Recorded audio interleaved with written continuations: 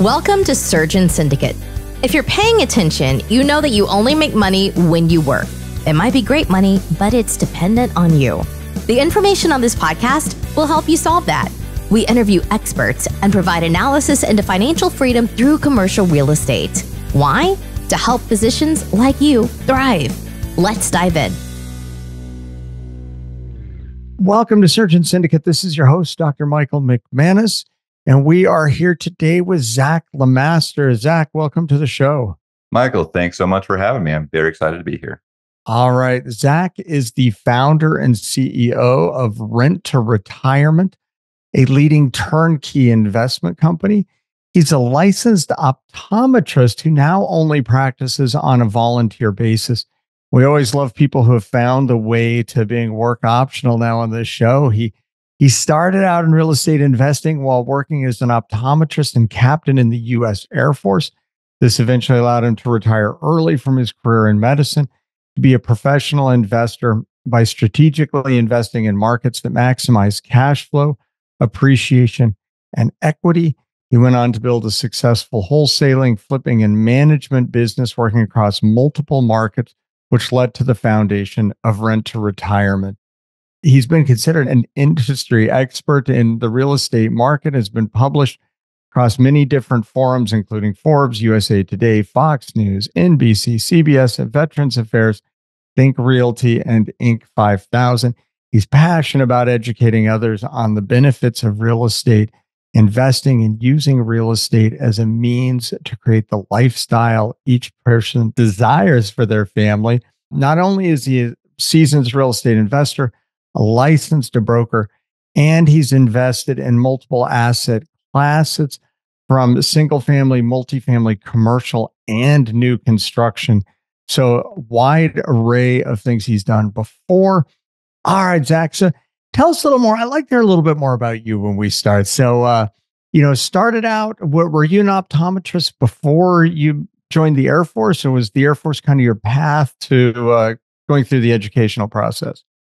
Yeah, absolutely. And thanks so much again for having me on, Michael. I'm excited to talk to your audience. And I think hopefully having the healthcare background will resonate well with many of your listeners. But yeah, I started my career path in healthcare as an optometrist. My wife is as well. We met in school, and I was on scholarship for the Air Force. So I was on the HPSB scholarship. So I joined the Air Force after graduating optometry school, and then practiced optometry there as a captain for about 7 years, and then moved out to Colorado where we opened private practices, but eventually retired from our career path, not because we disliked what we were doing. We're very passionate about eye care, and now we have some international humanitarian efforts where we establish permanent clinics in underserved areas internationally. But real estate has allowed us to do that and really practice in a capacity that we like to, and impact more people's lives. But real estate, I started investing in real estate my first year as a young captain in the Air Force when I started practicing optometry. I think like many people do, I read Rich Dad, Poor Dad once upon a time and just got the bug learning about money, how to think about money, how to think about investing. I used a VA loan. I bought my first house, which was a house hack, a duplex, lived in half, rented out the other half, and thought, what a cool concept that I can buy an asset virtually with no money down and live for free, but also have an asset that's growing in value that I get tax benefits from. And so from there, I went out and every year, and this is about 15 years ago since I bought that first duplex, I bought real estate every single year. Even when market change, interest rates, whatever, even when we lost money on deals, we consistently always bought deals. But there was a pivotal moment, Michael, where it really changed the trajectory of our lives and our investing in our business career path. And that's when we essentially learned how to invest outside of our local area. We started investing locally because that's what we knew and we felt comfortable with. But we learned how to identify markets throughout the country where there was better opportunity. There's more housing demand, rents and home prices were appreciating more. There's more upside potential, more affordability, and we were able to basically find properties that allowed us to expedite our investing goals, ultimately to retire us from our professional career path. And that was really the birthplace of Rent to Retirement, which is the nation's leading turnkey investment company today, we're proud to say. And that was just, a lot of friends and family and colleagues that came and said, hey, we see what you're doing in real estate. That's interesting. We want to invest in real estate, but we don't want to be active landlords. Our local market's too expensive, whatever the case is. And so really, Rent to Retirement was born out of helping people follow the same path that we did, which is identify markets throughout the country that offer the best investment opportunities, And then we sell those to our investors where we handle everything for them, for management, helping them with the lending, et cetera, et cetera. Fast forward to where we're at today. We're across 15 different markets, mainly Midwest and Southeast. We mainly focus on new construction, single family, multifamily, and we do anywhere from 800 to 1,000 doors annually. So it's been a long journey, but we love what real estate has allowed us to do. So there's several things I'd like to jump into a little bit more through your story there, but I'd like to go back to the beginning, just because I've got a couple of brothers who are in the military and some good friends who used either they went to an academy or ROTC, or they used essentially like an ROTC scholarship as a healthcare scholarship to pay for their professional education. And it was something I looked at, but then I was like, oh, but then with the military commitment, I'll make less money that I could in private practice. But I looked at all these docs who went the military route, and there seems to be a much more predictable route to professional stability, to financial stability, and be that you didn't have the loan debt or that predictable income or part of the network being in the military. Just tell me a little bit more about that path for you and how that worked out well and why you think that's a good route. And this is just people listening. I've got kids who are just starting college and looking at different options to pay for education and why some of these military routes offers become a great option. Yeah, I think it really just depends on your goals and ultimately what you want to do. I mean, I had the opportunity to join even going into optometry school. Basically, my optometrist had offered me a job, prior to even going to school. And I think that's actually fairly common to some degree, networking with people. But I decided to join the military. One, it was a little bit of a passion for me. I wanted to do that, but certainly the scholarship just made it that much more attractive. That wasn't easy to get. I actually applied for 2 years and didn't get it. And I got it in my third year of optometry school. So they actually only paid for 2 years, but I still decided that it was worthwhile to do that.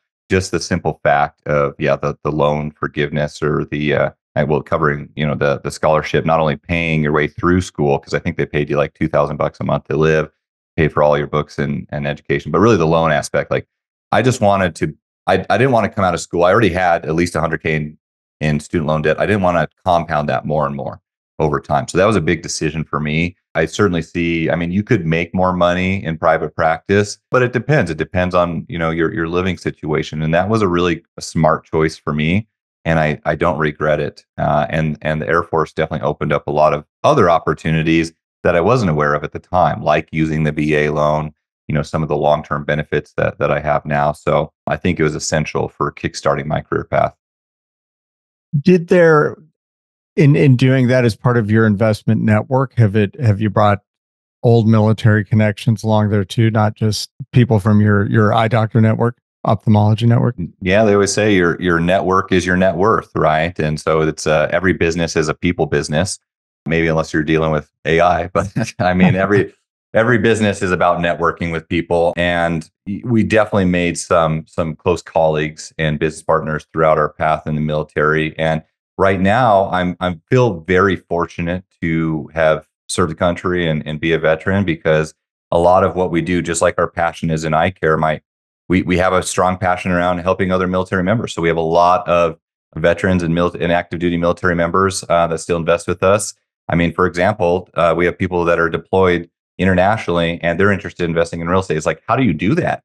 If you're stationed or if you're moving around every 2 to 4 years, it becomes challenging. And so that's part of the demographic that we serve, is the people that, regardless of where you live or what your occupation or investing experience is, having the ability to easily get started investing in real estate in a market that fits your goals, where we handle everything for you. So we really like serving the military community and as well as a healthcare community, because I've wore both those hats before. And I can empathize with those people running my own clinic as well. Being an active professional, it's like you're already so busy, in just seeing your patients and possibly running your business. It's like, the last thing you want to do is create another job, right? Trying to invest in real estate. So we've kind of carried that mindset into our business today. And I feel fortunate to have those experiences.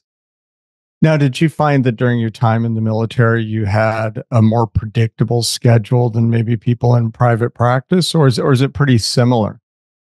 No, I think you definitely have more time. I mean, in the military, you're not just you're a captain before you're a healthcare professional, before you're a doctor, and so there's many things that they have you doing. But I mean, my average day was 6 to 8 patients a day, where that's probably double in private practice. Certainly double. So I had a little bit more time. I think that also was beneficial for me to have more time to focus on other investment career paths and kind of look at investing. But I think the lifestyle, I mean, as long as you're open to that and being, I mean, conscious that part of your day is not going to be healthcare, which might be a good break for some people. I kind of enjoy doing those other things. And eventually, if you stay in the military, usually as you get into like a command or leadership position, you're taken out of healthcare completely. That's kind of the career path that you go on. But I kind of enjoyed that. So that is something to be conscious of. Okay. So it opens up that whole other opportunity. Like, well, I can do this for a while. And then you're kind of automatically moving into a leadership management role. And then if you decide, no, I want to stay on the clinical role, is that where you have to exit the military at that point? Or do they let you just stay in a clinical role if you wanted to? Yeah, to really advance your career, like when you get to the point of like lieutenant colonel, even major to some degree, lieutenant colonel, like you're probably overseeing clinics and other aspects of the hospital or the clinic that you're at, not the day to day. So, and that's pretty much essential. I've seen very few healthcare professionals that are still seeing patients on a regular basis as they advance their career path. And that probably when you had some of those other responsibilities versus just grinding through a huge clinic, left you a little more mental bandwidth. Because I know that was part of when I was trying to do something different. There were times that it was hard to gather the mental energy to actually focus on learning and doing something different versus just going to work every day.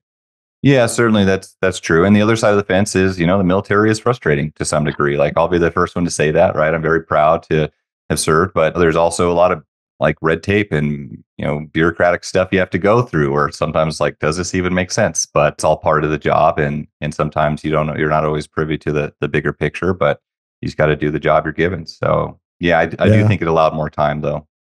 I think the hospital industry has been catching up with the military on being frustrating.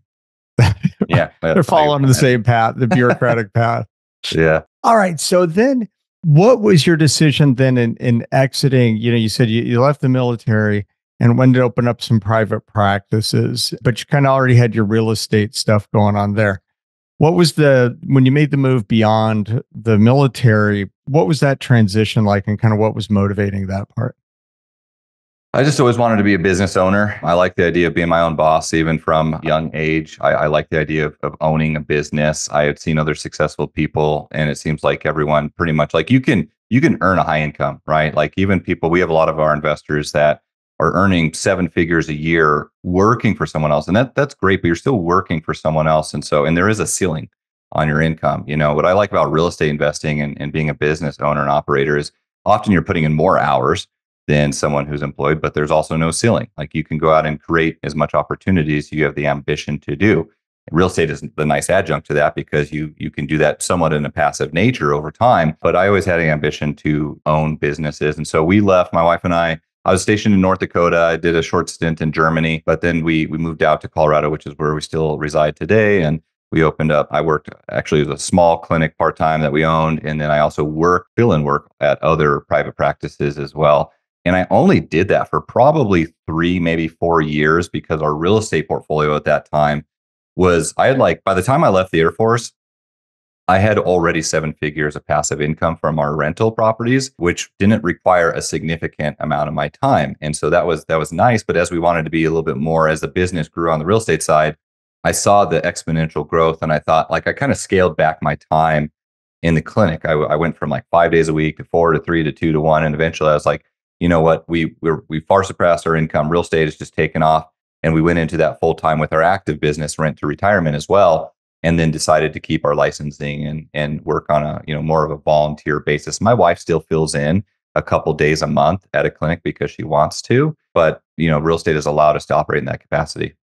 So you had some great things there that piqued my interest. So by the time you left the military, you had already built a 7-figure income. Was that was gross or that was net? By the time we left the military, it was 6 figures of net cash flow.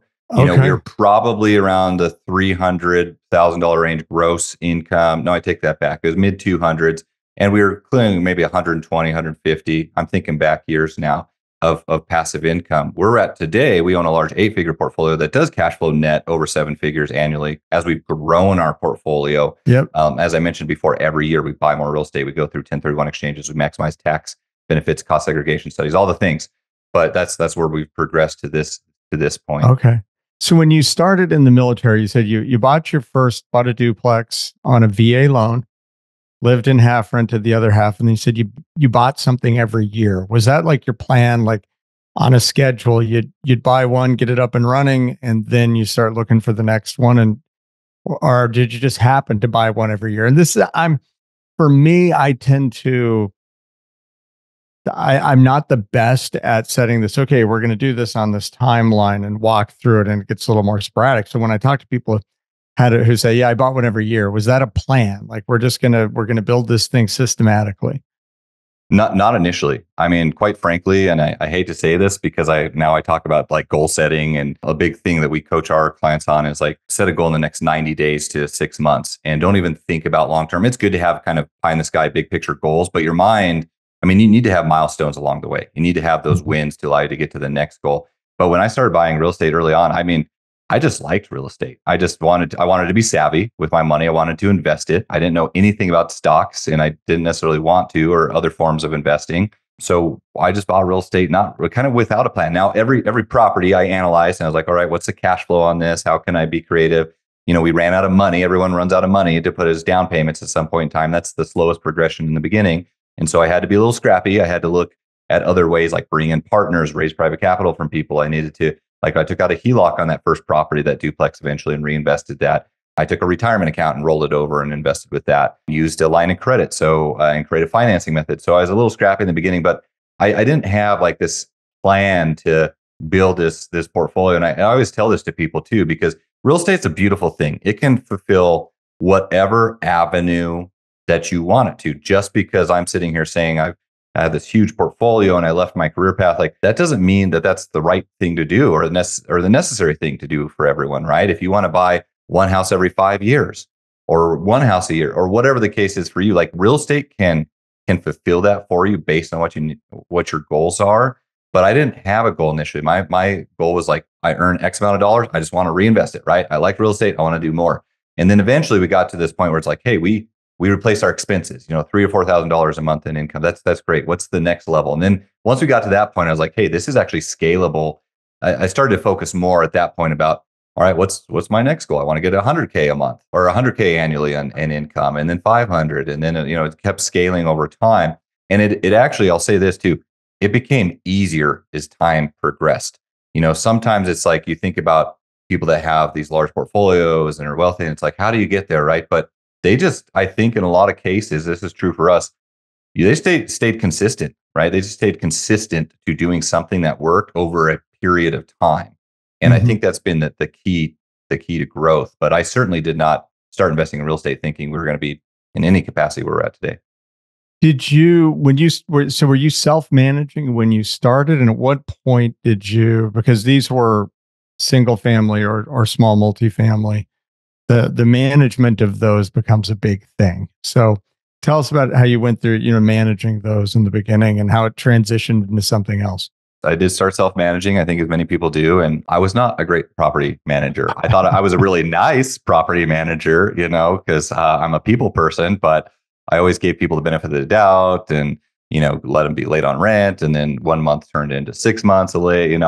I never personally evicted a single person when I was a landlord, and that a lot of people took advantage of me. But I also wanted to, I don't know. It was difficult for me to be a good property manager and adhere to rules. Once we started to invest out of state, it was pretty much a necessity to find good property management, that was also a big obstacle. I mean, we had to go through, in some cases, like 10 bad ones to find a good one.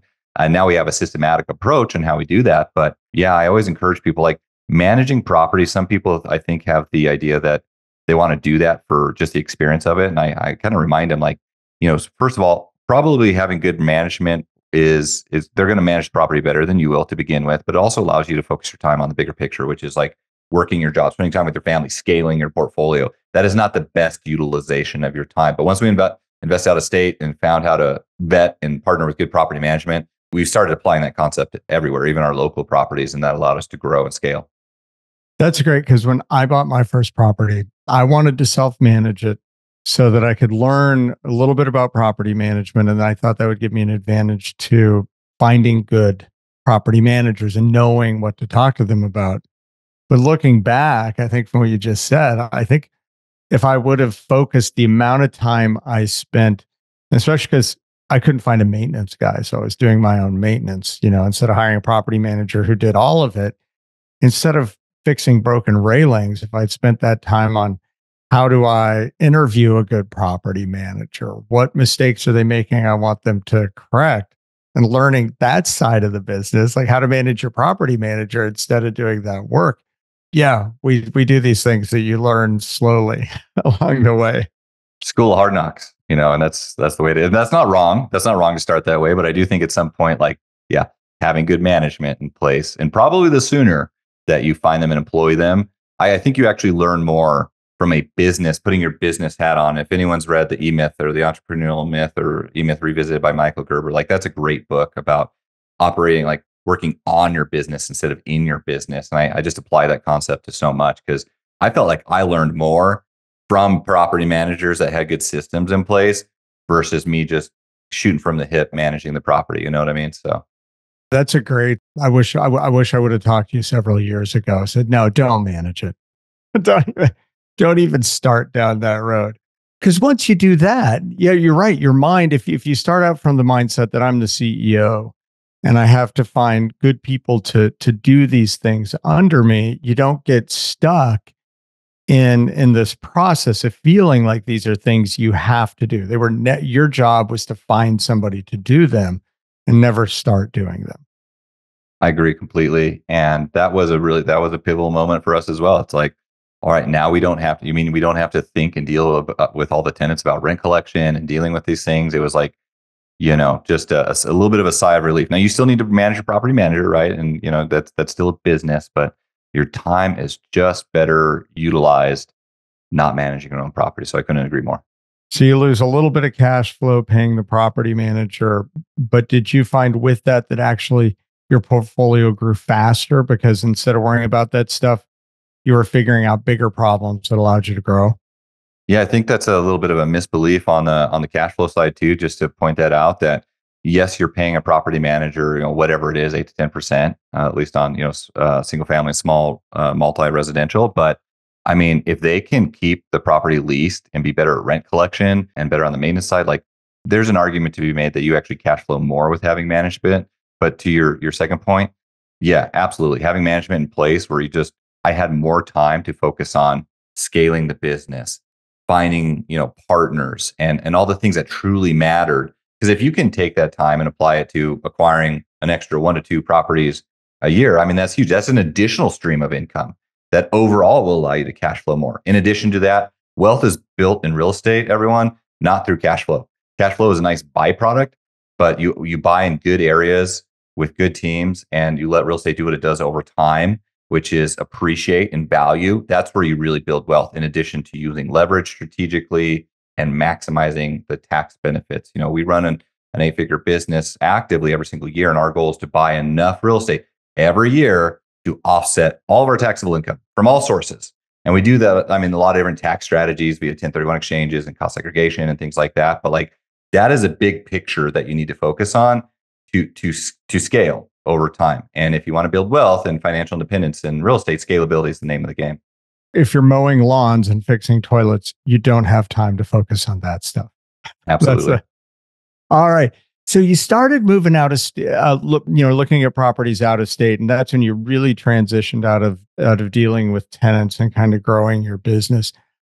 When you started to bring in investors, how did that go? Was that people coming to you reaching out to people, a bit of both? I know that for a lot of people, as they scale, some becomes a very scary thing. Now I'm taking other people's money. How is that transition for you?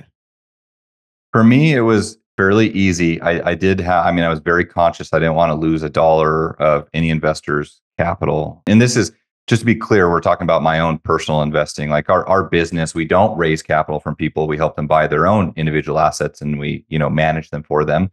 But with my personal portfolio, I found that I mean, I didn't raise any investor capital till like year 3 or 4 of my investing career path. So I had like a proven track record and I was very intentional on where we were investing and kind of the outcome of the properties. And I was able to showcase that to investors. But quite frankly, investors came to me because I attended local REI meetups and, some different networks and things like this. But I basically just talked about the success that I was having and shared like property details and examples. And I found that there's a lot of people out there with money that they look to someone to help them to invest it. Now, whether that's being an active partner, I mean, we structure partners a lot of different ways. People will just lend us capital. They actually partner with deals on us. You know what I mean? But I was able to showcase a track record. I felt confident about future performance of properties. I was a good people person, but I just talked about what I was doing, right? And I talked about my success stories, and people naturally approached me like, "Hey, we're interested to partner with you," or like, "We have X amount of dollars." So it's kind of interesting in that regard. I never really sought out capital. It always seemed to find me just by networking and talking about what I was doing. That's awesome. So a lot of doctors that I talk to, when you talk to them about real estate, and I think some of this is because if a lot of doctors, they went to college and they were the guy who was always studying because they were trying to get into medical school, and they went to medical school and it consumed all their time, and then residency consumed all their time. Now they become a doctor and they have some money to invest, but they don't really know that many people outside of their doctor circle. They don't know much about any investing strategies because they've been so focused for so long. And you get used to this being treated as an expert all day because you are when you're doing your doctor job, and stepping outside of that expert and being the I don't know anything gets intimidating because you haven't really been in that role for a long time. So if somebody and I guess this is kind of a lead into what you do also, but even getting started, if somebody says, I want to learn about real estate, I don't have much time, I want to invest in real estate, what would be your recommendation for places to start learning to kind of move that learning along to action as quickly as possible? I think the last point you made is really important, and that's where the rubber meets the road of putting it into action, because I'm a firm believer that like true learning comes from doing, in the sense of going through and actually acquiring assets and building a portfolio, not necessarily doing every aspect of the job like management, like we already kind of discussed. But there's so many resources for people to start. I think the first thing you need to do is actually be honest with yourself about what capacity do you want real estate to fulfill. What is your time availability? What is your expertise level? What is your experience level and your capital position? Because you either have time, experience, or money. Usually you don't have all three of those at the same time.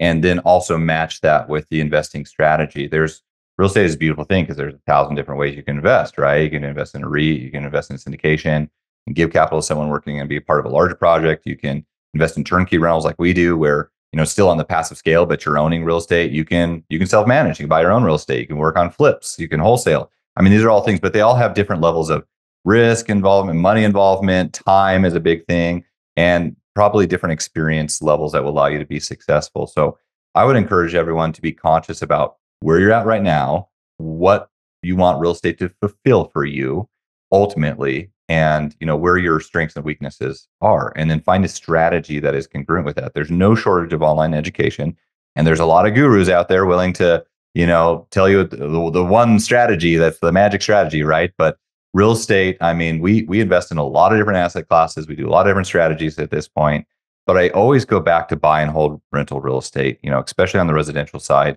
I think that is a very safe place to start because you're investing in a human necessity. You're investing in housing. There's a shortage of 7.2 million houses in the U.S. So, and you're serving a human necessity. Housing is a need. Everyone will need a place to live. And so if you can invest in residential real estate in a growing market, I think that's a really safe bet. I always encourage people, like, have a good foundation when you get started. Like, don't shoot for the stars initially. Just get like a good foundation. Have a strong win. And don't get the shiny object syndrome where you're distracted by all the 1,000 different things you can invest. Decide on what your goals are, your strategy, and take action on it, because that's where the learning happens. And as you build a good foundation and you become a more successful investor, that's where you can go out and do more of the creative things. Maybe as you build a strong rental portfolio where you can cut back your hours in your normal occupation, maybe that will free up some hours where if you want to go and flip a property, you can do that. But maybe that's not the best starting point if you don't have a lot of time and experience, right? So I know that's just my thoughts. That's great. So we're going to wrap up this show here. This has been, I love the story, your whole background and how you built this and you merged it with your military career. But in the second half of this interview, we're going to get into more of what Zach is doing now and how that makes it easy for busy professionals to get started investing in real estate without having to be an expert when they start. So thanks for joining us today, and we'll see you back on Surgeon Syndicate. This has been an episode of Surgeon Syndicate.